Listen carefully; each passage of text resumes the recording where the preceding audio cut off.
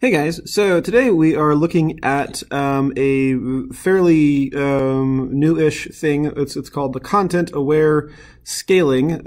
Basically, if ever you've seen these kinds of GIFs, see if I can't bring up an example here, or videos that involve basically what looks like a person's face getting warped out of proportion. I feel like going for a little ride.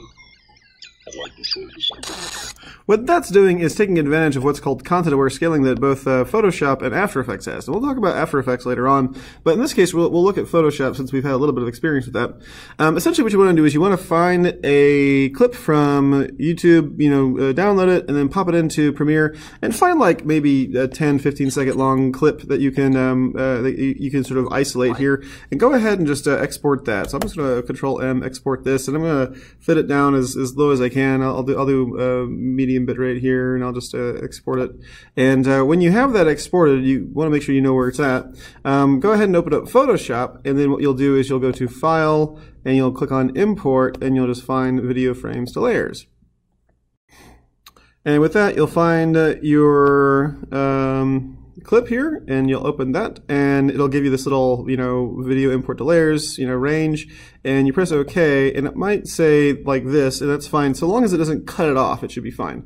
And press continue and allow that to sort of populate, and here it is. It's basically going to turn every little frame of that, and think to yourself like, if I were to go over here to Premiere and I would look at my my footage that I've got here.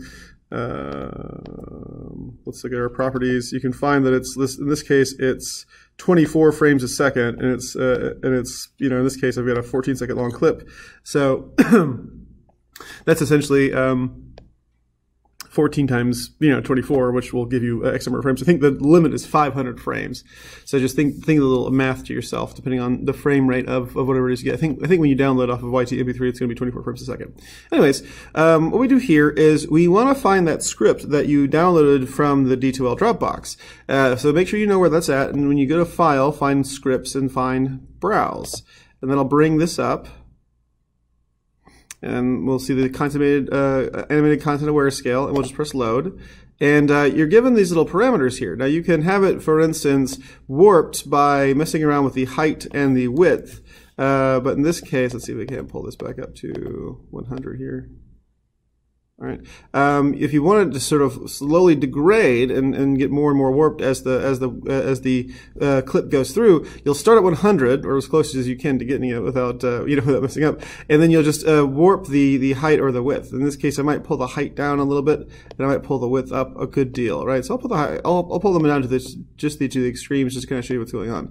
And as soon as you press run, it's going to basically start populating a bunch of actions, but by scaling up or scaling down the image without maintaining its ratio. So recall if you were to resize something, you want to hold down Shift to make sure it doesn't get stretched.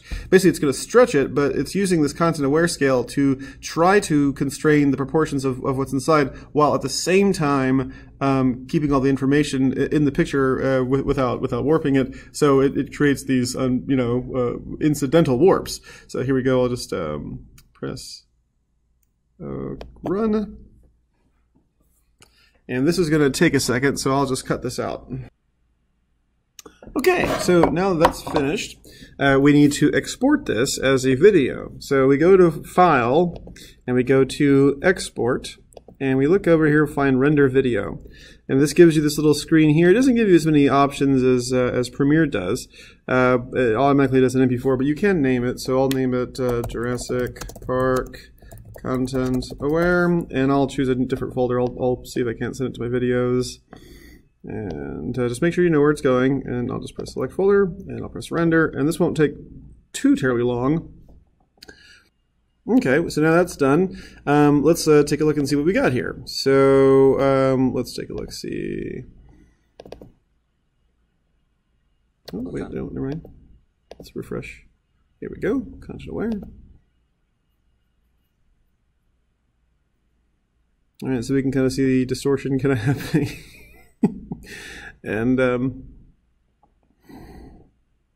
And then eventually it just goes totally wild and you can't see anything, and that's fantastic. Okay, so obviously it doesn't have any sound, so we should put it back into our Premiere. Now, what might happen is you might put it in, you might find that it's actually shorter than your video. Now that happens sometimes because of the way that Photoshop interprets the frame rate. They have a default frame rate, and so it might be a little bit different from your video. So if that's the case, just find the clip, just isolate the clip. But if you've cut this up into different parts, say for instance I've kind of cut this up, like, you know, maybe I had like different clips that I wanted to string together here. I can select all these, I can just right click on them and just nest them just to make them one single sequence. And then when I hover over it, I can get my total. It's 1718. So it's a 1718. So I'll just right click on this. And I'll go to speed duration, and I'll just make sure this says 1718. And I'll press OK. Obviously, you know, this might not be necessary. And let's take a look and see what it looks like here. The kind of control you're attempting is it's not possible. Listen, if there's one thing the history of evolution has taught us, it's that life will not be contained. Life breaks free, it expands to new territories, and it crashes through barriers painfully, maybe even dangerously, but well, there it is. Okay, so that's essentially the video aspect of it. Now what I want us to do is I want us to go over here to Effects, and I want us to look under Audio Effects. We don't do a whole lot with sound, but let's find 3 specific effects that we're going to just kind of take a look with. The first one we're going to look at is Phaser. Actually, the first one we're going to look at, the first one we're going to look at is Phaser. This is Dragon Phaser. And Phaser is basically just, what it does is it sort of switches between left and right speakers. So if you were to go down here and just sort of take a look at, say, Edit, you could choose from a variety of sort of default settings. Say, for instance, instead of going to, like, you know, for instance, like this little bubble popper here. We play it. The kind of control you're attempting is. There's not a whole lot going on. Let's go over here to. How about? Let's try phase 80. It's not possible. Listen, if there's one thing the history of evolution has. How about one more time? Let's give it a go. Let's go to. Oh, are we actually in the right?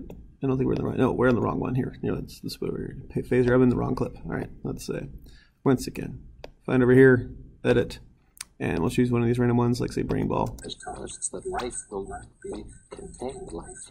All right, neat. All right, so I'll just leave that there. And what you can do, I want to say you could actually change the mix. You can actually animate the mix by clicking on individual parameters and clicking on mix, and maybe put the mix down to let's say here. Make a little keyframe here. I want to say we change it to 0. On this, I'll just put this down to 0. And so the kind of control you're attempting is. It's not possible. Listen, if there's one thing the history of evolution has taught us, it's that life will not. And as you can see, like, it sort of fades in as the video gets more and more distorted. So another one I want to look at is Pitch Shifter, and Pitch Shifter is neat because basically just you can make it look a little sound a little lower in pitch. I'm not even going to press Edit. I'm just going to go down here. I'm going to go to Transpose Ratio. I'm going to make a keyframe for that. I'm going to get deeper and deeper. Actually, I might make it get higher and higher in pitch. So. See where to go. What we'll do is we'll just click a keyframe here, and we'll raise this up. Say, for instance, 2. All right, let's see what that sounds like. The kind of control you're attempting is it's not possible. Listen, if there's one thing the history of evolution has taught us, it's that life will not be expands to new territories and it crashes through barriers painfully, maybe even dangerous. Hilarious. All right, so the last thing we'll do is we'll go over here to Distort. I'm actually going to make a copy of this right here, and I'll just I'll kind of cut this off to where he says, yeah, there it is, and I'll just kind of cut this off down here, and I'll just well, maybe I'll cut this one off here.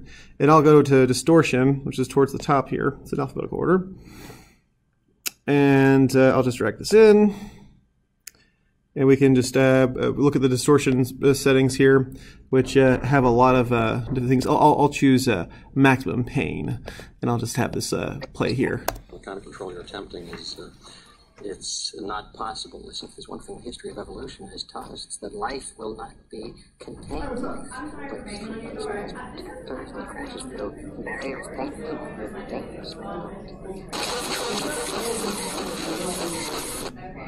Okay, so now that we're kind of looking at that, let's do one last little thing here. We're gonna cut this towards the end here, our little our video, and let's just do a last little thing. Let's just grab our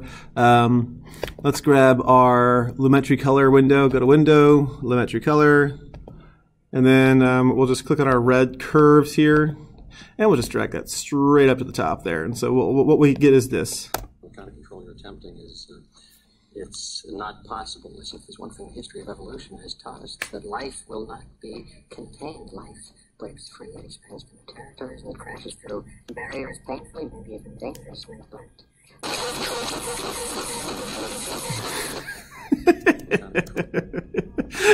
Okay, so let's go ahead and just export this. File export, and obviously submit this. Very cool. All right, see you guys in class.